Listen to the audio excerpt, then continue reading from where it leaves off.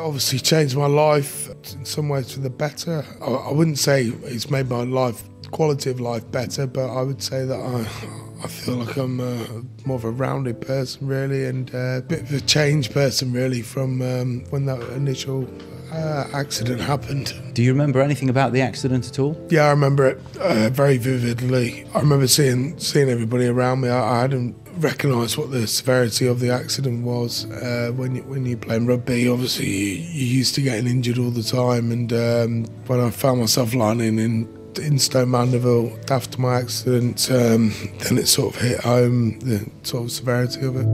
I saw a lot of people around me who didn't have the support that I had, who didn't have the sort of family and the friends and the rugby community behind them, and I thought, you've got to turn this into a positive. You could go one way where you could sort of wallow in self-pity, but I felt that I needed to do something productive in my life and try and make a bigger impression on people. And you've achieved the most amazing things, haven't you? That's not easy to say. I feel that my life's obviously changed quite dramatically, and I've got big aspirations for I'm always trying to push myself, always trying to do something positive, always trying to improve on my own situation and improve on the foundation as well, and make it a big success really.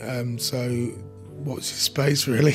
What are you most proud of in terms of what you've achieved? I don't know really. It's not really for me to say, but I'm just really pleased with the way the foundation's gone, and the amount of people that it's touched, and the amount of people that we've helped really. You've been able to help individuals in some of the most difficult circumstances. That must be rewarding as well, is it? It is very rewarding. It gives me sort of a boost really to see people improving, and I think takes the emphasis off my own situation really by focusing on other people. That's what it's all about, the foundation now. It's called the Matt Hampson Foundation, but it's not about me now. It's bigger than that, and it's about other people. We want to get beneficiaries together, we want to get their families together, and we want to sort of make an impression on them and help them to get busy living. And what about you? I want to try and keep as active as possible.